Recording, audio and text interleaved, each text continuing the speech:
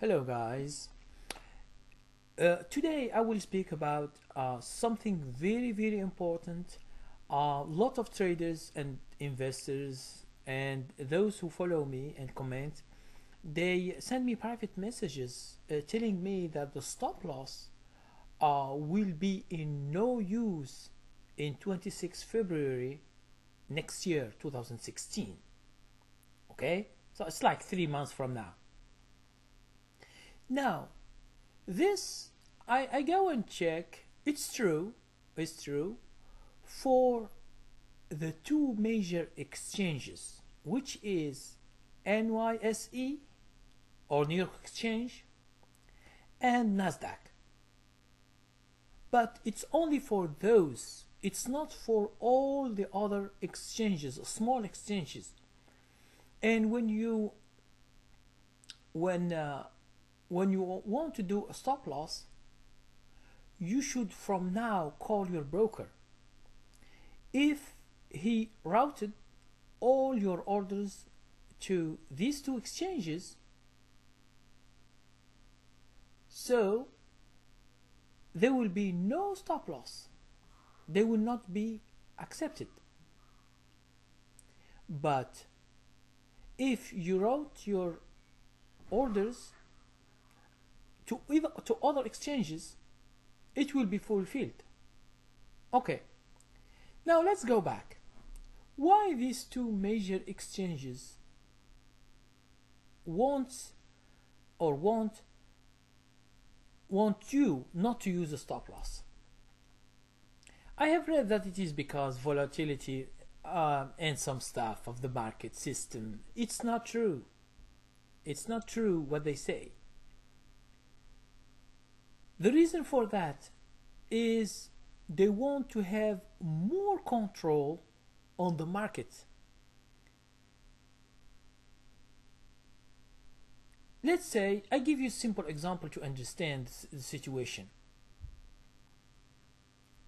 You bought a stock $100, okay, for a few weeks, 1 week, 2 weeks, 3 weeks. It doesn't go that far up or down. It stays in the same range. Now, one day, a big investor or investors or mutual fund, they want to get rid of this stock. Now, when they buy slowly this stock. In 2 months, 6 months, they buy slowly. But when they want to get rid of the stock, what they do, they sell off all their shares at once. Now, what will happen in the market? The stock in the morning, let's say in the morning, or in the afternoon, or wherever they decide to sell. So, it's something which is sudden. No one knows. And then you begin to see your stock plunge, go down. Now, for those who put stop loss, $1, $2, $3, let's say it's $100 today. You put stop loss at $1 or $2 or $3 or $4 or $5, wherever you put your stop loss. Okay. Next day, if you don't put stop loss, what will happen? For those who put and the others who don't put, what will happen? For those who put stop loss, what does it mean stop loss first? Stop loss is when your stock is going down, you can't bear that much loss, so you calculate the loss and you ask the market to take only what you decide. Okay? You control your money. It's not the exchange that controls your money, because the exchange, they want your money. Okay? Understand that. The big traders, the big investors, the big hedge funds, the big mutual fund, they want your money. And there is no way to protect yourself except you using stop loss when the stock is going down. Okay. Let's say bad news or wherever, or just a mutual fund who wants to sell off his share of this company, Let's say the stock goes from 100, it goes to $80 in one day. It lost 20%. It lost 25%. Okay? Now, it lost 20%, it's 80. The stock was 100. Next day, you find it's $80. You lost 20% of your money. Now, the other guys who put stop loss at $1, $2, or $3, or $5, what they lose? They lose 1%, 2%, 3%, 5%, but they don't lose 20%. And then, what's the difference? There is a big difference. When you hold a stock in swing trading and you lose 20% in one day, this is too much to bear as a trader or as an investor. It's too much, 20%. Okay? Go to your paycheck and take 20% of your paycheck. Do you accept that? It's too much. Now, these major two exchanges, they don't want you to get out with a small loss. They want you to stay until they take all your money. Okay? And if you hold your stock, they will sell on a higher amount of money. For example, if you sell also, the stock will go down very quick, so they don't want that. They want some people to buy when they are selling. Okay? So, what's the difference? Let's say these two traders. One, he uses stop loss, and the other, he doesn't use stop loss. If you get 20% in one day, and you continue to hold, you don't know where the stock will go. Maybe you lose 25%, 30%, 40%. This happen and will happen each time with some stocks, not all, but with some stocks. And when you lose 20%, 30%, or 40%, you think that the market will go up again and make your money. This is what you wish and what you hope. But what is the guarantee? Okay? Is there a guarantee in the market, or someone from the exchange tells you if you get 20% loss, next year you will get your 20% and then you will have 10% to 20% profit? No, they take your money, that's it. And in the future, only God knows what will happen in the future. Okay? So, these two exchanges want to take stop loss, which is the right of the trader. It's not the right. It's your right. It means you want to exit. I'm free to exit at any price I want. There is no exchange, these two exchanges, who wants you not to use a tool that you protect yourself. There is no other way out.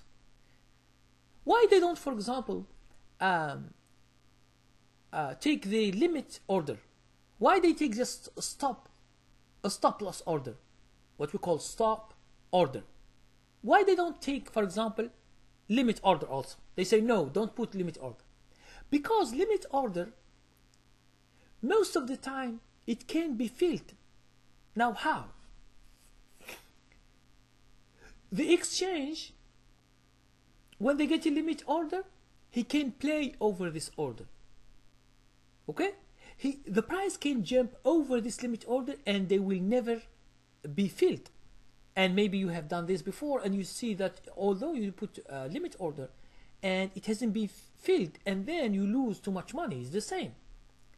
So limit order, they control more the market and the money of the trader than a stop loss. A stop loss, when you put stop loss at any price, when the price goes to that stop loss, it becomes a market order. What does it mean, a market order? A market order is the exchange is obliged to fill your order by the law of the rules of the exchange. Now, for them right now, they want not to be obliged. Okay? Not to be obliged to fill your order when you need to. And this is, for me, is a bad thing for traders. Not a good thing. It's a very bad thing. This is the freedom that you have in the market to exit the trade as you like. Okay, anyone is in home, or you are in an office, or you are at work, or you are wherever you are. Okay, I want to exit at a price. I put my stop order to leave the market at this price and to have my money safe in my account. Because the money in the market is different from when your money is in the account. When you, for example, as the example I gave, from 100, you lose, for example, let's say $1 or $2 or $3. Let's say you do $2 stop loss. Let's say you buy 100 shares at $100. So it is $10,000. Now $10,000, what do you lose? You lose only $200 when you put stop loss. Now, if you don't put stop loss, what will happen? Let's say the stock has gone 20% down. You lose $2,000. Okay? If you have $100,000, what do you lose? You lose $20,000 from your money. This is what they ask you to do. They ask you, okay, don't take your money. Stay like an investor. Understand that trading is not investing. Trading is you follow the movement of the price, either up or down, to make money in a short time period of time. Let's say a few days, few weeks, or few months, but not years. Because when you stay years, this is called investing. You are investing in the company, you know the company, you invest in it, and you want a profit through the years. Not now, but through the years. It goes up or down, fluctuations, they don't care that much. They care about the outcome after a few years. Okay? But swing trading is not to wait few years. It's only to stay few months or few days or few weeks, depending on the situation. So you have to protect your profits. Okay? Let's say the stock has gone 20% up and you have a profit. And you say to yourself, okay, I have $20 a profit for each share. Let's say the stock was $100. It goes to $120 after a few weeks. Now you should protect this money, because at any moment the market can take all your profit. If you put, for example, a stop loss at $18 or $17 or $15, now when you put a stop loss, you get this profit on time when the market is against you. Now let's say you don't put stop loss to protect your profit. What will happen? Let's say it is 120, and one day a big guy, a big mutual fund, a hedge fund, they sell off their shares, and the stock from 120 it goes to 100. So you stay many months, 1 month or 2 or 3, you get this 20% or $20 per share, and then in one day you lose all this thing as if you have done nothing. This is what the exchanges want you to do. They want you to be like an investor. The government also, they push people to be an investor. Why they push you to be an investor? Because your money is locked, and they use your money in other ways. Because when you give them your money, let's say you have 100 shares of Facebook. It's just an example. 100 shares of Facebook is just a number. But the money, the real money that you send them, they are elsewhere. You don't know where your money is. It's in the market. But what is this market? All the money is the market. Why? If you ask yourself, why the government, the IRS, tax you less, only 15% when you are an investor, but tax you more, like 25% or 30% or 35% when you are a trader? Because they don't want you to go to go in and out, in and out, and out. They want to lock the money because they use your money in other ways. and they give you, for example, when you see your account, what do you see? You see only numbers. These numbers are real numbers, yes, real number, real money. But when you invest your money, you don't know your real money where it is. Okay? The government or the exchange, they say we have your money because you buy shares. Shares is just a virtual thing. Okay, you see it only on your account. It's virtual. It's not something that it is physical. You don't go to Facebook and you have part of the block in Silicon Valley or something. You don't. Okay, you have only a virtual number or virtual paper that it is online. Okay, but your real money, you don't know where it goes. That's why the government and the exchange, they want to control more the money of the traders, of the investors, and to lock them, because they need this money. Okay, they take this money, they do whatever they want to do with this money. But for you, since you are an investor, you don't ask about your money again, okay, because you are not selling. But these guys who are doing swing trading or day trading or scalping, they put the money in, they get out, they put in and out. So the government and the exchanges, they don't like this idea of the money which is going out and in, out and in. They want to control more the money when it is stable, when they have all the money for themselves, and you just get the results of the market. A trader should control and manage his money where he enters to the market, when he gets out. It's no business of the exchange to tell you, no, you shouldn't do stop loss, or you do put limit order, or you put wherever. It's not their business. But since they will do it in the 26th of February next year, like 2 months from now, 2 months and a half or 3 months. Now, there are many other exchanges that accept the stop order, so don't worry about this. But you should ask your broker if their orders is routed to the exchange. They will tell you. They will tell you that from this time in the future, you are not going to use a stop loss. Okay? But for there are a lot of exchanges, small exchanges, that all accept stop order. So don't worry about this. So you put stop loss order after February 26th, it will work, and you will protect yourself, because the people, they don't know what is the end of these things they do. Okay, don't be naive. And they say, for example, that people who use a stop loss, there are just few. Okay, this is the numbers they give us. Okay, and it's not an excuse to take an order that it is used for hundreds of years. It's 200 years from the market. It's always used. Right now they want to stop it because of some reasons that I have explained. More control on the money of the traders and the investors. They want you to hold a position that you lose too much. Why should I lose 20% or 30% or 50% in my position? Why is that? Okay? They know that the people, they can't be in the market all the time. They work.